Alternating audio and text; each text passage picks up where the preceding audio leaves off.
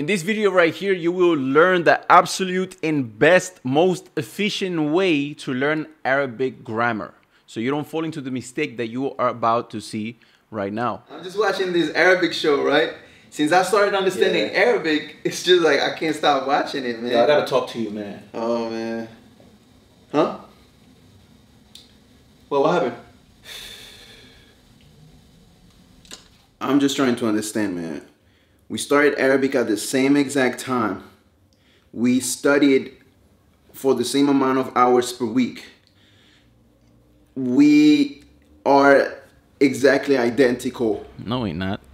I just don't understand how after a year you are understanding TV shows, speaking, and I heard you last time ordering a pizza in Arabic. Why are you crying though? So then I walk. Wait, 1 second. Yeah, go ahead. I'm gonna order a pizza.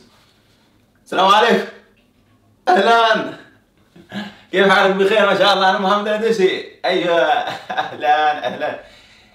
How is his Arabic so good? I can't even introduce myself like that. Like what the? Barbecue. طماطم. I don't understand how you can read books and you're just so good at Arabic in 1 year.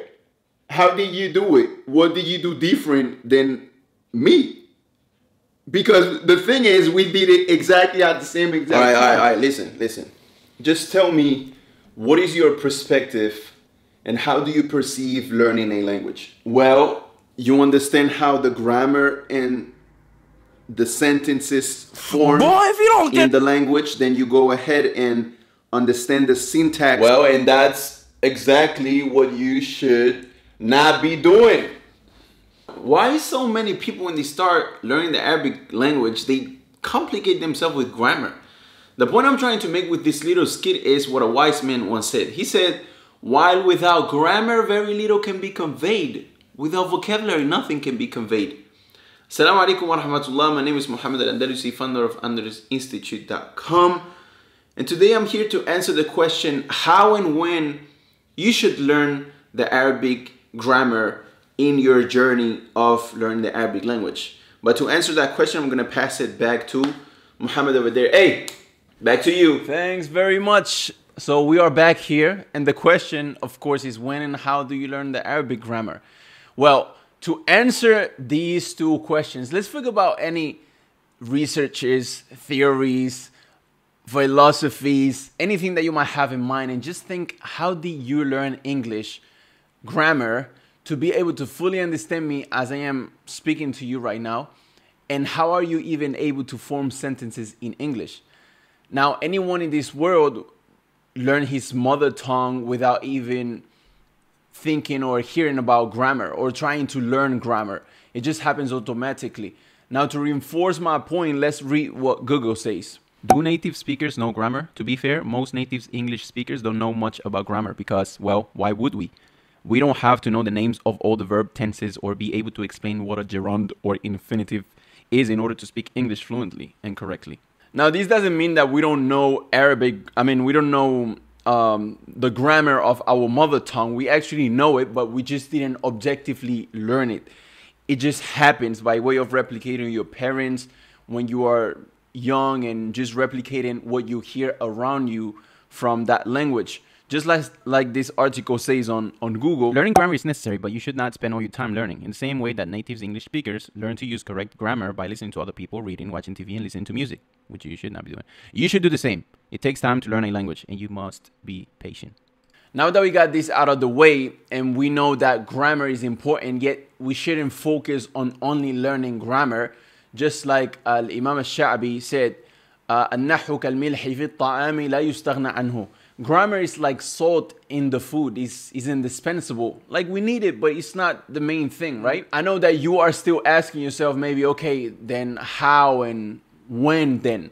Well, the when, I would suggest that you only learn grammar once you can understand a whole grammar lesson only in Arabic.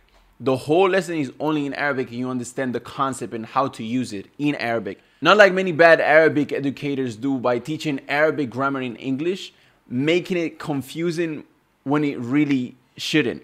Like translating like grammatical terminology like marfu' into raised and mansub, set up, majroor, dragged. I mean, how are you even going to translate those terminologies? And this is what confused many of the students in the Arabic like an Arab program in our institute, Andres Institute, when they joined. From my individual experience, when I learned Arabic grammar, I learned it in English completely, and it was all completely difficult. So every little tiny term, which is considered completely like simple and easy to me now, back then it was like this vague concept. For example, when you study the Medina books, you'll see nasb, maf'ul bihi, masdar, raf, jazm, jar, all these easy terms now. They seemed so like difficult to me back then because I was learning it in English. So that's what I was coming into the program with. So if I would have to compare where I was at before with the language to where I am now, it's incomparable. I thought grammar was like this really far away, complex thing that would be difficult to understand. And I think that's because a lot of times when you talk to people who have went through the process of studying Arabic, they make it seem like that's what grammar is. Arabic grammar is this big obstacle. But I think it really comes down to who your teacher is and what method they choose to use when teaching you grammar. So with the program, it's not as difficult as you thought it would be. You're already familiar with a lot of things, and on top of that, you can understand the whole explanation live. You can, even if the class is live, you can understand it 100% in Arabic, which is really amazing. So that's the win. When you are able to understand a full lesson of Arabic grammar only in Arabic, that's when you should perhaps focus a little bit more in grammar. Now, in terms of the how, it's very simple. Just empty your cup and let someone who knows about Arabic grammar teach you that Arabic grammar. Go over traditional books in order. You know, perhaps start with Al-Ajurumiyya, then go into Mutammim Al-Ajurumiyya, then Qatr al-Nada. And the thing that is very interesting is that depending why you want to learn Arabic and what's your purpose after learning the Arabic language, these books might not even be necessary. And in most cases, a in-depth explanation of Al-Ajurumiyya will give you more knowledge about the Arabic grammar than the average 4 years curriculum of any Western university nowadays.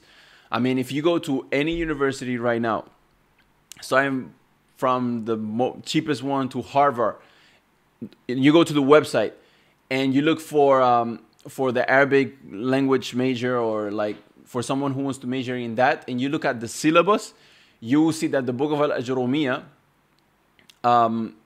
in comparison with the super advanced expert, professor, master, PhD level, whatever in that university, the subjects in Al-Ajurumiyya is way past that.